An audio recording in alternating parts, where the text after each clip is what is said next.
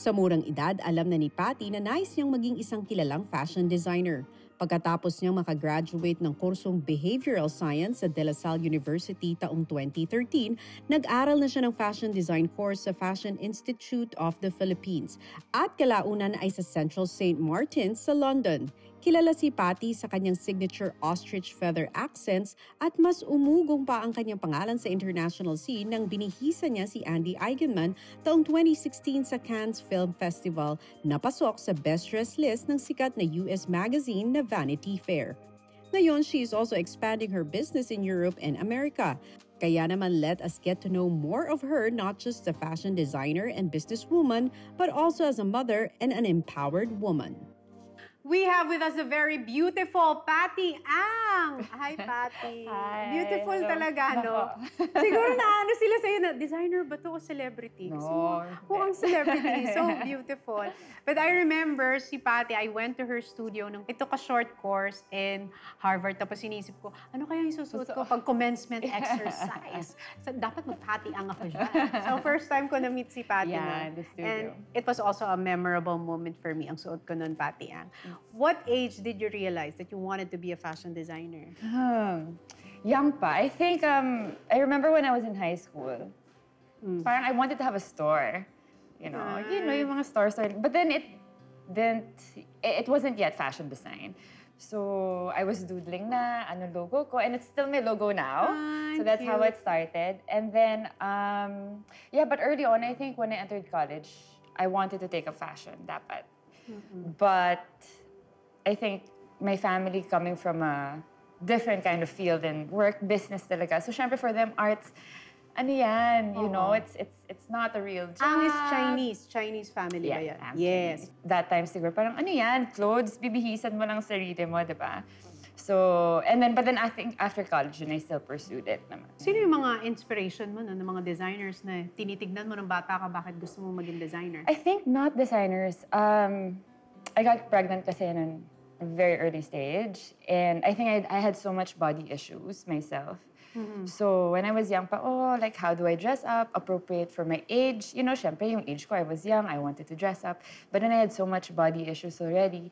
So that's how it started. Buti hindi ka na disheartened kasi di ba when you become a mom at a very young age, meron ka bang nakuha na, naku, sayang naman, she became a mom already, parang hindi mo na matutupad yung mga pangarap mo. Di ba may mga ganyang connotation na kapag naging mommy ka at a young age, ay sayang naman, or naudlot yung mga dreams kasi naging mommy agad. Nakuha mo ba yun dati? I think sa akin medyo naging baliktad. For me, parang a lot of people were talking behind my back that time.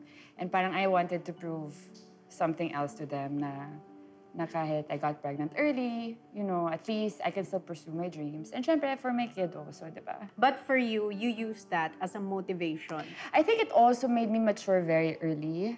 I was aware na also siguro na, you know, financially also, I have to take care of my kid. And it also made me mature na, you know, how life really is, the reality of life. You know? So, meron ka ng little one to support. And may responsibility na. Yeah, yun talaga yun. Yeah. So giving up on your dream of being a fashion designer was not an option? No, definitely not. I think it actually pushed me more because, you know, I had to work. I had to do these things. And I had to give up also that, quote-unquote, my childhood in a way. Kasi, you know, I have other things to do, and not just that. But of course, I also had my time. You know, I went out also. I enjoyed. I met people also who, until this day, also helped me with my career. Yung finding that balance is a lifelong journey. It's an everyday challenge na ginagawa ng until isang this mother. day.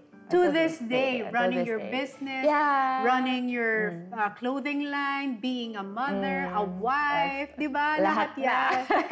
Nasa plate ng isang babae. Pero kasi I heard na when you first started your business, hindi siya naging successful agad. No, actually, I started a small brand. It's called Alexa pa nga. It's my daughter's name. I started it during college.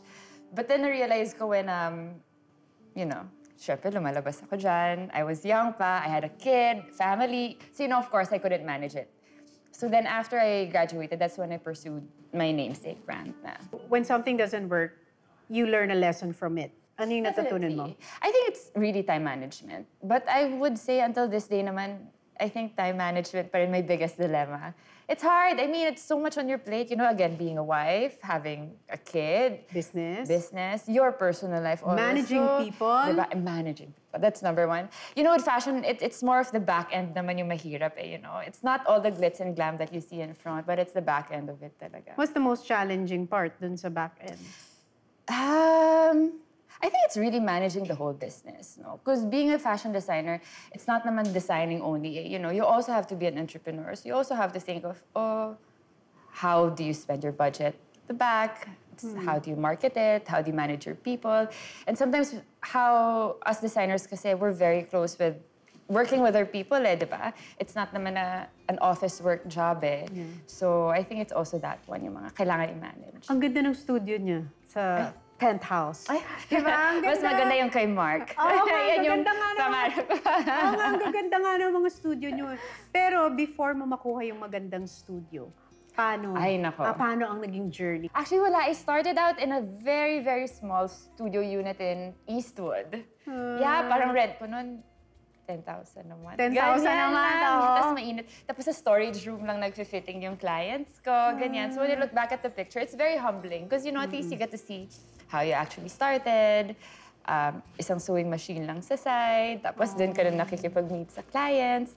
So very, very small lang. And then... Sino mga clients mo na nagsisimula ka?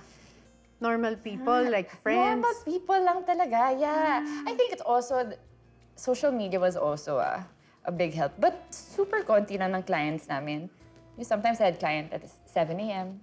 Tapos next client ko, 7 p.m. Oo, kasi di ba dapat yan, ang challenge pag bago kang fashion designer is to get your name out there. Na, hey, I'm a designer, you can get me for services, di ba? Yun yung challenge. Yung, how did you get your name out there? I would say maybe word of mouth na rin talaga. Like for example, that's how I started my ready-to-wear line is because walang nagpapagawa sa akin ng damit. So parang, anong gagawin ng sewers ko? So, you know, kaya kami lang gawa ng RTW. Ang dami naming RTW kasi walang nagpapagawa sa amin. Ano yung proudest moment for you? Maybe also na parang at a young age, I could say na nabubuhay ko yung anak ko. You know, na parang... I mean, of course, I know our family will always be our family. They're just behind our back. But I think, you know, at least nasa-travel ko siya, you know, nakakakain siya every day, whatever she wants. Kahit pa paano, she gets to buy the things she wants also. So I think that fulfillment for me is... Nabigyan mo ng magandang buhay yung anak mo.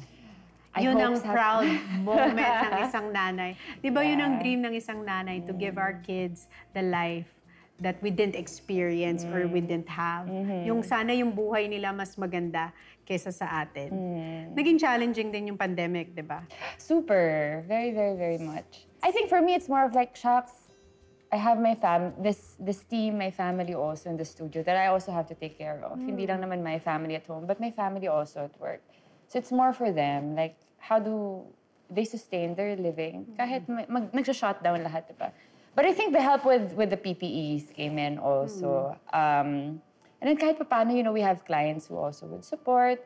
And then Patton was born then nga. So medyo naging tuloy-tuloy din naman. Ano yung unforgettable moment for you in your journey as a designer? I think it's for me when I was starting, you know, like, wala naman pupunta. I mean, it's hard. With so much great designers in the Philippines, you know.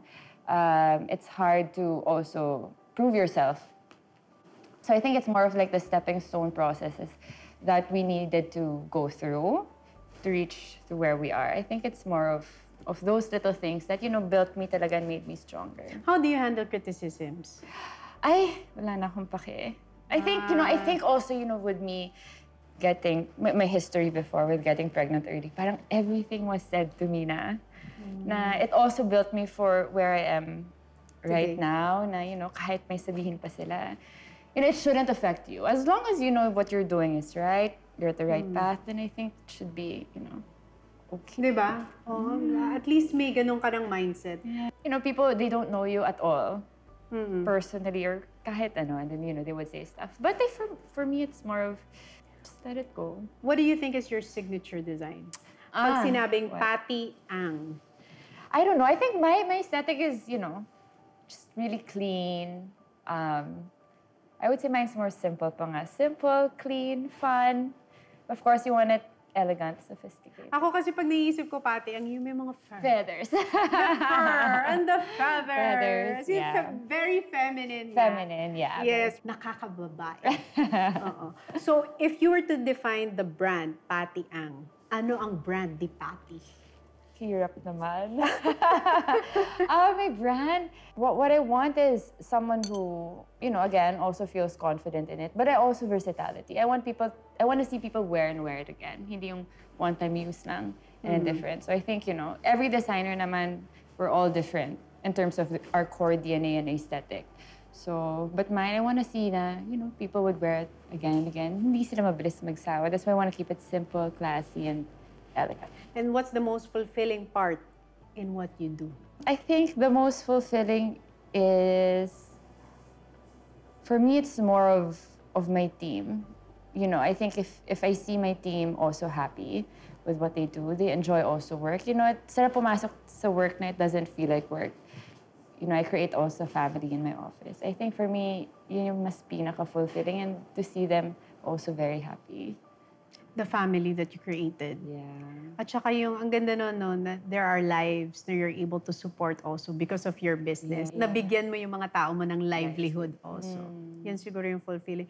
Thank you very much, Patty, Thank for you. sharing your story. Thank you. Pero syempre, tuloy-tuloy lamang po ang kwentuhan sa aming pagbabalik.